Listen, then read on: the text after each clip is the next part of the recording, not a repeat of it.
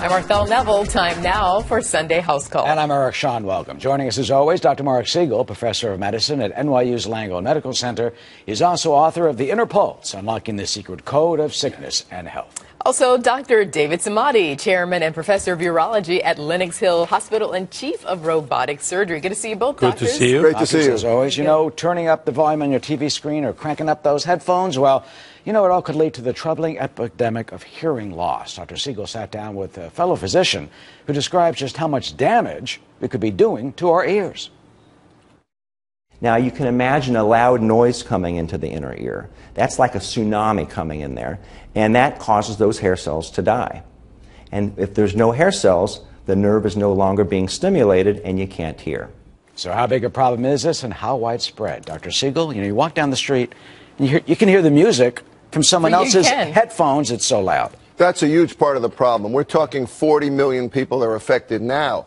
But with baby boomers, age-related hearing loss and hearing loss from those headphones and from medications that people take in diseases, we're looking at a much, much bigger problem going forward. Now, I want to explain why that is. He talked about the hair cells in the inner ear. Here's what this is about. I'm going to try to break this down. There's three parts to the ear: outer, middle, and inner. The eardrum is right there. You guys can see it. You all know about that eardrum because you've been hearing about it since you were little. That eardrum.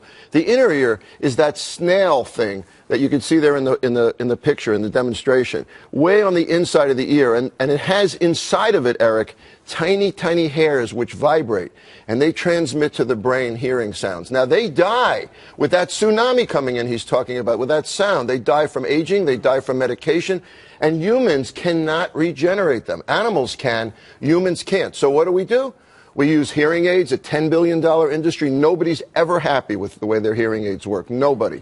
They don't like how they look. They don't like the stigma. They don't like that they can't separate the crowd noise from what you're saying and I'm saying.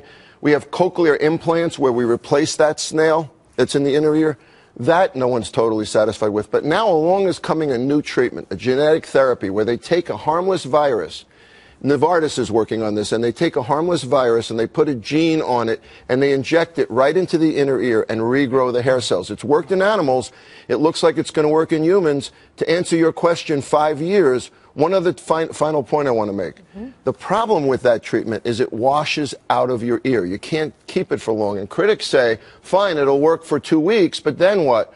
Another company, Autonomy, with an O, Autonomy, has come up with a gel that will allow that treatment to stay in the ear. It's a simple injection. Can you do that right now? No, it's 5 years away.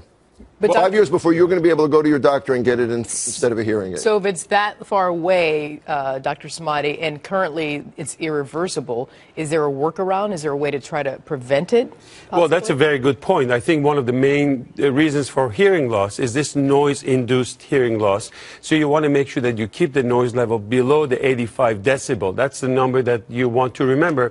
85 decibel. Yeah, but you don't walk around with a thing. I mean, so... No, but he can tell us how if I can hear your music in the elevator, we have a huge problem. That's just too loud. I think we're getting older, so the wear and tear of those hair that we have, hair cells, are important. And I also want to talk about something called Meniere's disease. Meniere's is someone that they always asked about this on Facebook. What is Meniere's disease? Hearing loss is part of the syndrome, but they would have also vertigo. They would have sometimes nausea, vomiting, visual losses that goes along with it. Usually you see Meniere's syndrome within 40s and 50-year-olds, but you can see it in children, and it's really devastating. It's the fluid that Mark just showed in the inner ear and the imbalance of that. Sometimes taking too much salt, maybe genetics, maybe some imbalance of that fluid for whatever reason can cause that. So there are some treatments. I think wearing earplugs if you're in a nightclub, making sure that you put an earplug. See your doctor. You should check your hearing aid every year and make sure that you're in the right plan.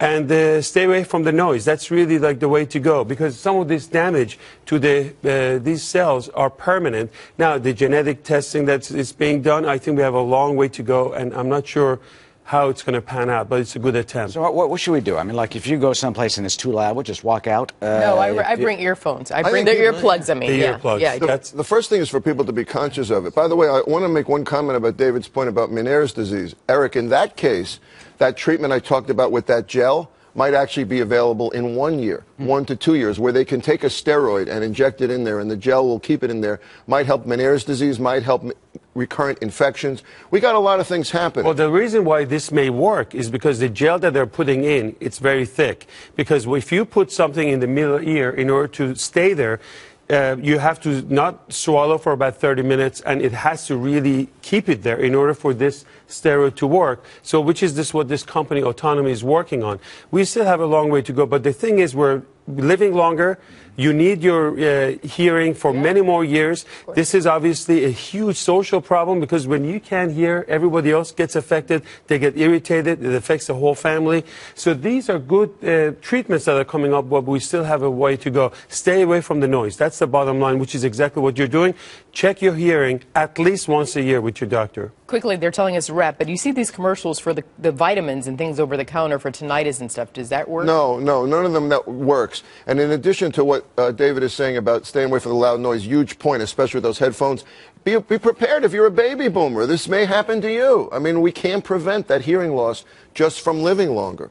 Let me just also say that some of these surgeries works well, and I never really promote anybody, but my own brother is an ENT surgeon and does a lot of these cochlear implants for kids, and they have like really good results. When everything else fails, surgery is a great option for some of these children. I hear he's a big supporter of your campaign. Yes, I'm working on Which campaign is that? Well, they should go to Facebook, go to Dr. David Samadi Facebook.